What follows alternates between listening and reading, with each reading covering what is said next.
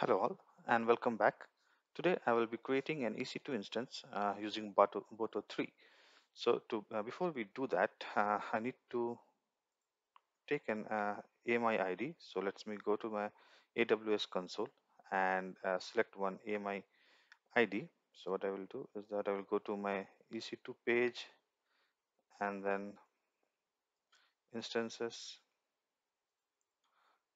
launch instances, and let me select this particular AMI ID, and I will be using it to create my EC2 instance in boto3. So let me copy it over here.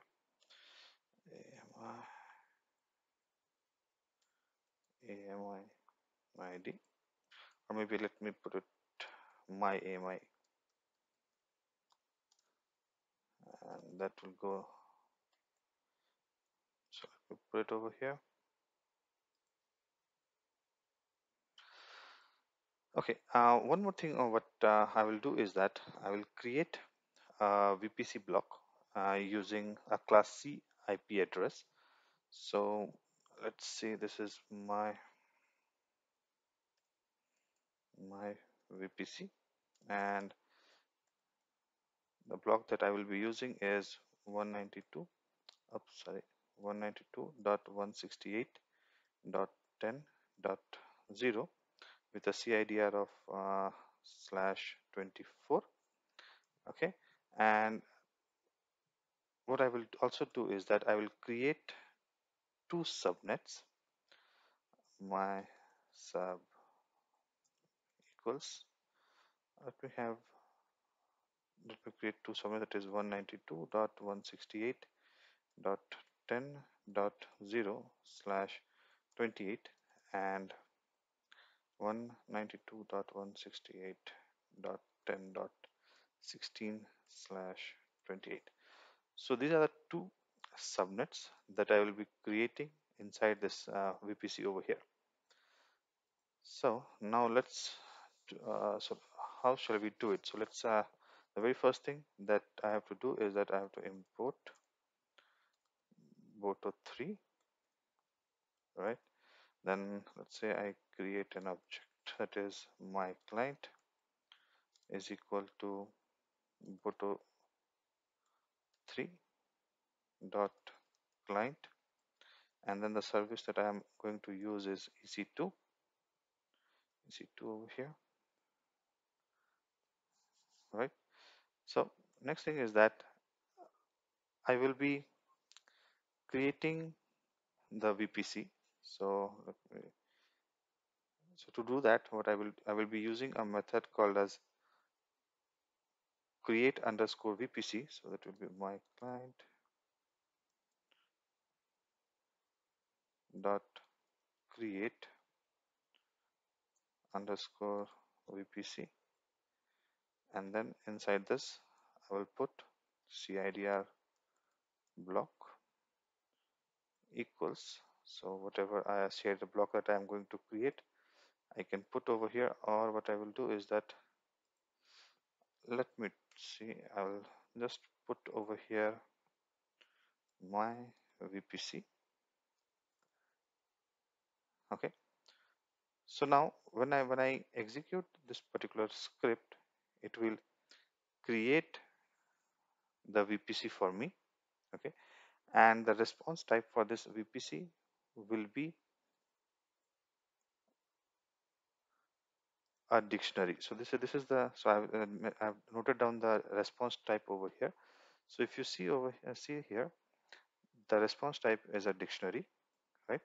And from this output, what I have to collect is the VPC ID, so that I can use it while creating my subnets. So to access this VPC ID, what I can do is I can put it over here as VPC, and then VPC ID. So this should return me the VPC ID, and let me put it as my VPC ID equals. So I'm just taking this VPC ID to a variable, and I will be using it this VPC ID while creating a subnet. Okay, so now let me create a subnet. So for that, what I can do is I can use my client dot create underscore subnet method, and then I have the CIDR block that I want, CIDR block for my subnet, the CIDR block that I want to assign to my subnet. So that will be 192.168.10.0/28, and the VPC ID will be the VPC ID that I have collected over here. Okay, so that will be my VPC ID.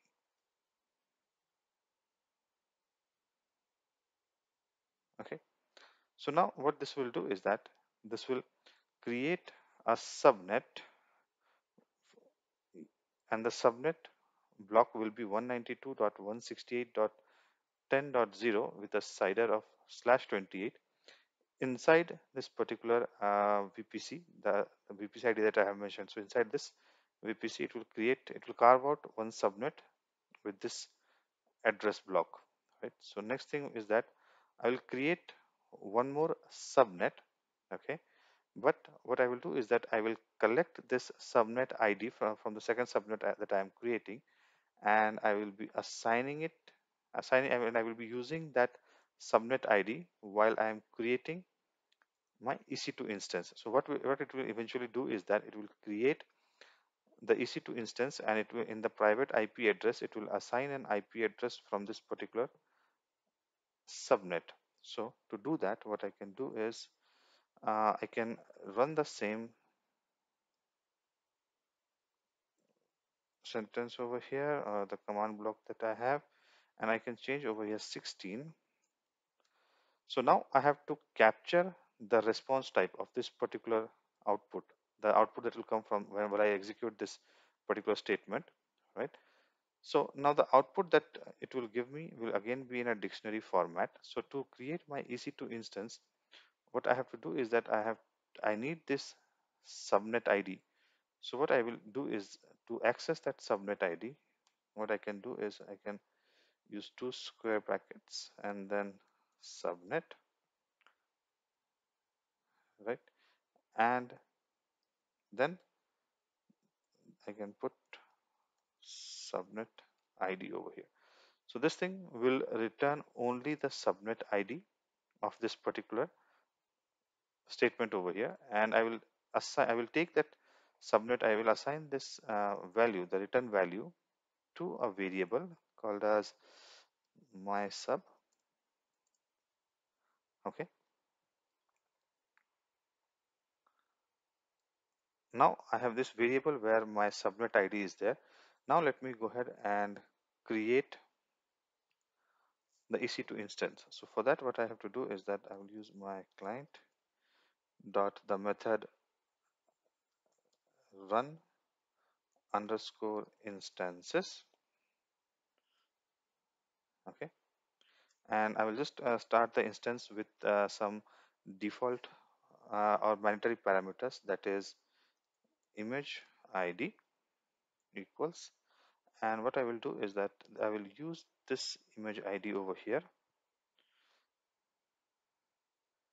We put this thing, okay, this one, all these things over here, right? So I want to use this image ID that I have over here, so that will be my AMI. The next thing what I have to do is that I have to mention the instance type, that will be instance type equals t2.micro. Next thing what I will mention is the subnet ID, that is my sub.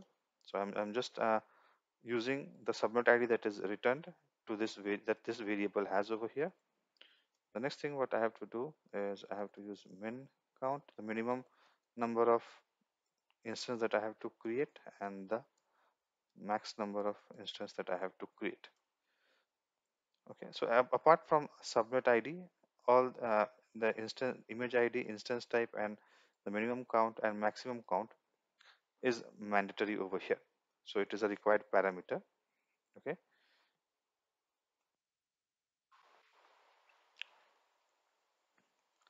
so now what I will do is that I will connect to my console and let me see if I already have that subnet or any EC2 instance running. Let me just verify that.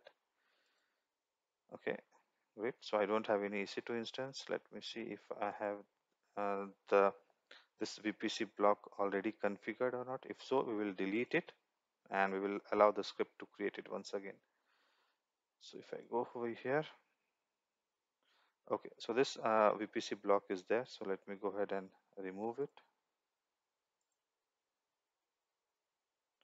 Okay, so these subnets are also there. So I will remove clear of everything over here. Delete. Okay, so I'm left off with only the default ones. The subnets also, I'm left only with the default ones. So they all start with 172 over here.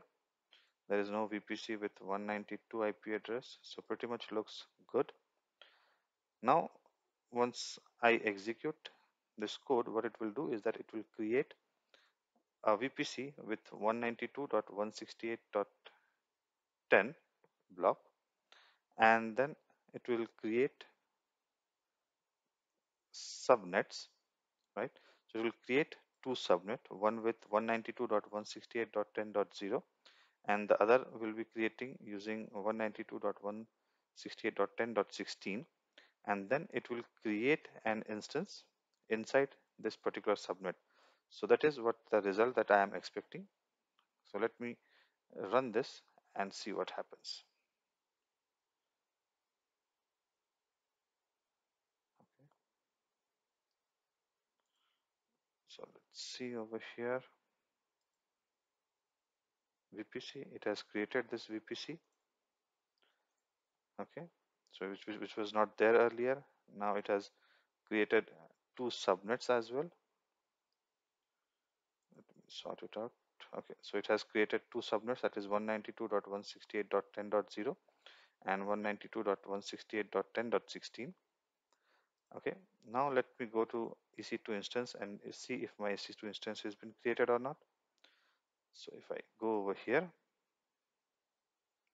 and if I see, yep, my EC2 instance is created and it is in initializing state. That's okay. So now if we see over here, it has created this EC2 instance inside this subnet that I have assigned, that is 192.168.10.16. So as you know, AWS reserves three IP address for itself, and one IP address is used for identifying the network, right? So 192.168.10.16 has been used for identifying the network. Then we have 192.168.10.17, 18, and 19, which AWS has kept for its own use. And so the next available address is 192.168.10.20, which it has assigned to this particular EC2 instance. Okay, so hopefully this small video helps you identify how to create an EC2 instance using boto3 and Python. See you in next video. Thank you for watching and have a great day. Bye bye.